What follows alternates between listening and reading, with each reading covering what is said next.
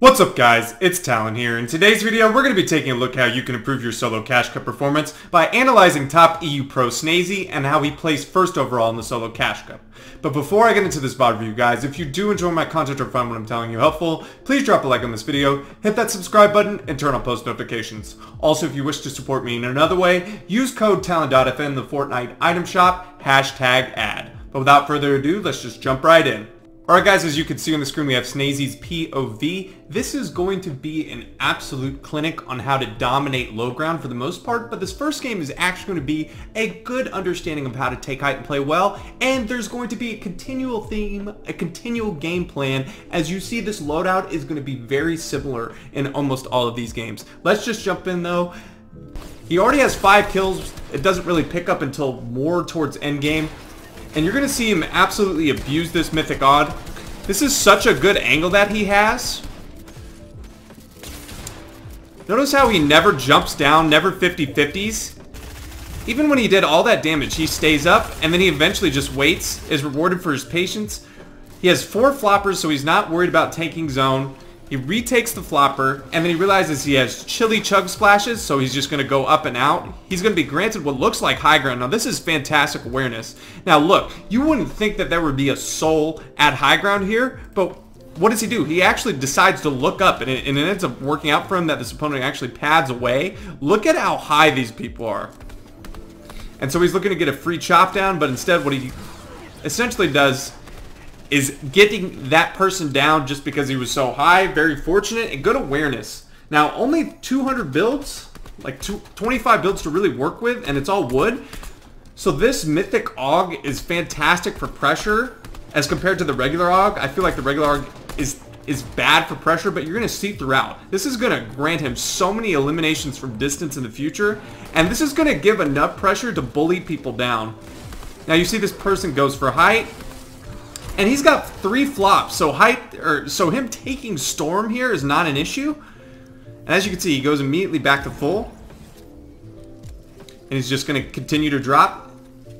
And he's going to sit up here on height, and you see, just pressuring, getting these people away from him so height isn't taken from him. He only has 7 builds, so he's got to milk it the best he possibly can. And that's what exactly he's going to do. He's going to let everyone kind of fight, and he's just going to pressure whoever he can. 7 eliminations. He's still got floppers, so he's probably thinking heal off, even though he probably doesn't have the mats. But this is, again, what do I always talk about? When you are on height, I'm going to pause and say this every time for those who don't consistently watch my VOD reviews. If you are in a 1v1v1, so there's 3 people left, and you are on height, let these 2 people fight and then come down. There's very rarely, most of the time, this is what always I see all these professional players do. They stay up, let them finish out, and then come down. Sometimes you'll have the occasional player that'll drop down, but this is the best way to milk that placement and get a win. Usually you'll get him weak, and you're going to see right here, he has no mats right here, but look how weak this opponent is. Literally just one little AR tap, and he's finished. Now game number 2. And we're already going to see here in this loadout an obvious game plan again. Same thing. Get the Mythic Og, get peppers, and basically play pretty passive. And we see here in a more stacked lobby, we're going to play off a hill. And you're going to see him just get constant eliminations from distance with this thing. Fantastic aim on display here from Snayzy. Look at this. Free elimination. And this is just free points right here. He doesn't have to do anything. This is free surge. Another elimination. Oh look, guess what? Far distance. It's got good enough fire rate to get through builds. And look, another long distance elimination. And this is why this game plan is fantastic. And then you're going to see the peppers on display here, and we're much more stacked. Now here, you're going to see him master low for the rest of this VOD review. The rest of this VOD review, he's going to be playing low like an absolute demon. He's using the peppers to get heals here. And he's going to get what little mats he can. He's not really going to force any refresh. He can clearly make it to zone, no problem. And look at all this space and low. He gets in. And now he knows immediately, right? This is when you want to start looking for refreshes. And this is, again, where this Burst Dog has the pressure to be successful and has a fantastic amount of damage. This refresh is so crucial. It gets him 4-3-0, essentially. And now he can play in, and he's off a pepper. So an important refresh, and again, you see that Mythic Og being essentially broken. You can see Snayzy has found something in this particular meta that works incredibly well. Now here again, you see a nice little lair switch to kind of get him off low, but this is what kind of the game plan was. Control low and kill everybody's shambles and get refreshes when you can. And then right here, he doesn't need to go for it. He still has 400 mats. He just uses his pepper to go from back to front. You can see he gets away from everyone, gets ahead, cuts everyone off, controls a ton of space on the slow. Trying to get that opponent to make a play. Doesn't force anything. He's still off of pepper. And then he gets kind of granted where a person has to come through his zone. And this is what controlling all that space is going to do. Now, unfortunately here, he misses the shot. Opponent actually max damages him. But he gets a decent little refresh. Now, very fortunate here that he survives. 4 HP. But then he gets to low, immediately cuts off space. And he's going to do this over and over and over. He's going to get ahead, cut off space, and basically just cut off and chokehold everyone. And he's going to get 2 huge impacts. This is already a fantastic game. But he even, look here, cracks this opponent one shot. 100, gets the siphon. And that's just from him being ahead, cutting it all off. And controlling the slow.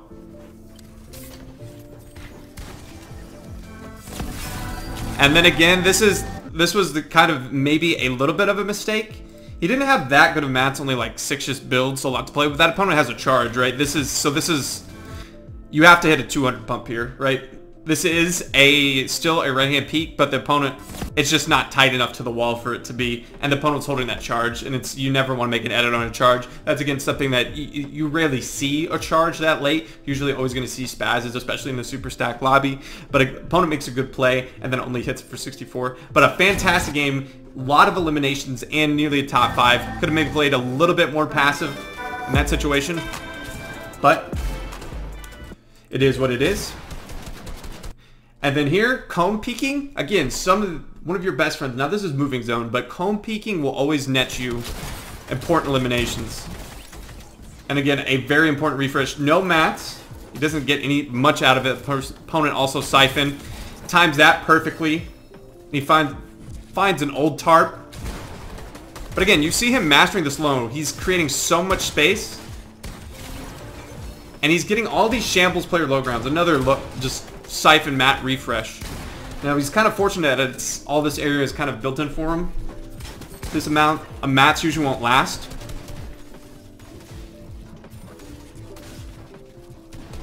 Using what little mats he can to get in the same type story, just cutting off the space. 4 eliminations. Another top 10 situation. He's looking for refreshes.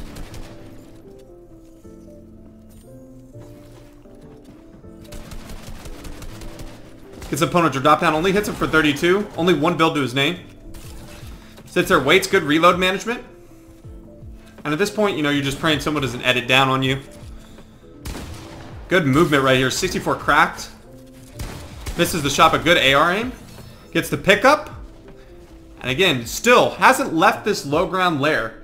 Has enough mats to at least kind of protect his head for a little bit. He gets on a little bit clean lair, building ahead. Same type thing, and at this point you're just hoping that the other 2 fight, and that's exactly what ends up happening. The opponents in this particular thing, that person that was sitting on height goes and fights down, jumps down, and then I don't know if he loses whoever it was, but maybe they're both shambles. But what it's going to actually allow him to do is he's going to pick up a victory royale from that. He was basically shambles that entire time at endgame, but he effectively used his mats to control low and get a ton of space and make these refreshes well. And he's very fortunate here in this situation, in my opinion, from that person on height, fighting that mid-ground opponent, and then basically getting a nice little pickup in zone. I'm sure he couldn't believe he won that either. Now again, not the same game plan in terms of peppers. We don't have the Mythic Og this time. We only have a purple one, but you're going to still see kind of the same result. The pressure obviously isn't as good. Another long-range pickup. Not as much as that, obviously. Now he's got a fortunate pull for zone. We kind of fast forward to him getting into zone. He's got the peppers. Clearly ate a lot. Get a nice free elimination right there. Gold spaz. Only eats for 24. Isn't too concerned. And then you're going to do the same thing here. He's like, okay, I got a mid layer, it's congested. What is he going to do? He's going to drop to low again, do the exact same thing he's been doing.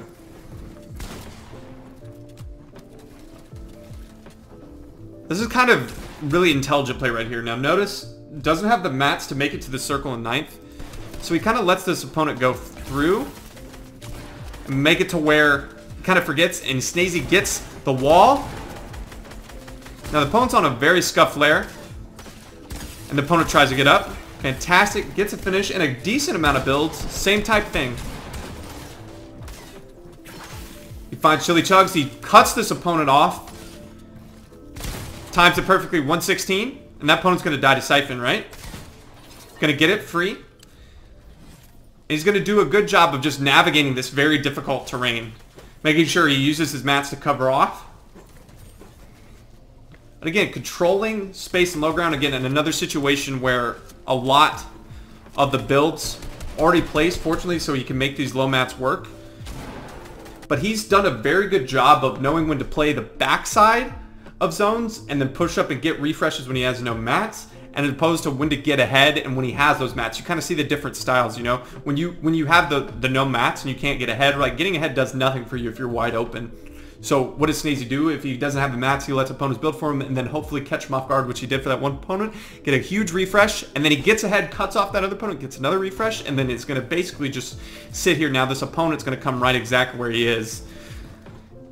And again, he's trying to get ahead, use what little mats he has. Now, only at 140 HP. Does a great job of recognizing the peanut butter. Opponent's weak. Can't even go for the mats. Now, this opponent getting in. He had an opportunity to kill him there. I don't think he hits him for 135 or whatever the pump, 145. I don't think he gets that off, but he had a chance. Correct timing, everything, just didn't hit the shot. No mats, pretty much your best available play. But again, milking these top placements on low ground. And again, same thing. Now we see the same game plan. Look, lots of move. That's all we've seen, right? It's movement and Mythic Og has been the play. This time it's 12 Chili Chug Flashes. Before it's been peppers and even spicy fish. And you're going to see the importance, again, of this Mythic Og from range. It gives him so much surge. Fluffy Dolphin 492. I wonder if that's actually Wavy Jacob. Look at that. He gets another long range elimination. And another one. So many free pickups. Not only for surge, just important free points. Another one again. So lethal. 671 from surge. I believe he's going to get another one here. Through the card, look at this. It's absolutely lasers. Almost like he has aim assist. Now 28. And then again, you're going to see him off the movement, go to low ground. Now I think this is actually where he makes a mistake. Later on, I'm not going to say now. But you're going to see this Mythic Og's power. And just a good understanding, again, like I've been saying, this game plan was so well executed. Getting this weapon, it is so strong for range. He's got picked up almost 7 kills. I believe almost all 7 have been with the Og, not even using the shotgun really. He gets the refreshes, and again, off the movement goes from back to front. But still, most of those guys, unfortunately, were shambles, so not a lot to work with. And I believe the only mistake of this entire VOD review is actually going to come up to why he dies here. I think the thing that he had been doing well in most of the games, and same thing right here, good recognition. It looks like we have, what, 16 builds? We need this refresh. And we don't care about zone again because we can go back to front Chili Chugs. But we're not just cycling 50-50.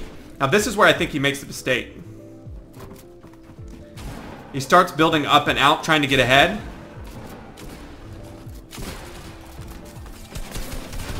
And so this is where I think he should make his zone play, right? So this is the only thing I think that he doesn't do well. I don't know if he didn't realize he didn't have the mats to get ahead here. And like I realized zone was pushing his back, but I think he needs to wait and let that develop, and then use his Chili Chug. So we're in this situation like right here on edge, like right here. Sit here and wait a little bit in the box, and then hopefully like let the people above you develop. Hopefully to a point where you can usually outrun them. More than likely you're not going to just get lasered and fried, because you get in the situation it's like we have nothing. All of our builds have built, and we get full piece. And we essentially waste. So the only thing that, again, I think is the only mistake is there. Got maybe a little bit overzealous to zone and realized he didn't have the amount of mats. and then probably what he could have done there in that situation, sit in that box, wait a little bit, and then use zone to heal, chili chug. He's going to get out of his zone, no problem. Do whatever. I'm sure there's going to be other opponents on low ground he could have maybe gotten pick up, but overall, an excellent example in most of the games on how to play low, when to control space ahead, and when to stay back and then get important picks, cutting off people on the low. Just so many good thing. And yes, you even saw in the beginning, you saw how to typically play height, which is what you typically see for success. A very different VOD review from Snayzy here. But that is going to do it for today's video, guys. I hope that you did enjoy. If you did, please drop a like on this video, hit that subscribe button, and turn on post notifications. And I hope I'll be seeing you in the next one. Peace.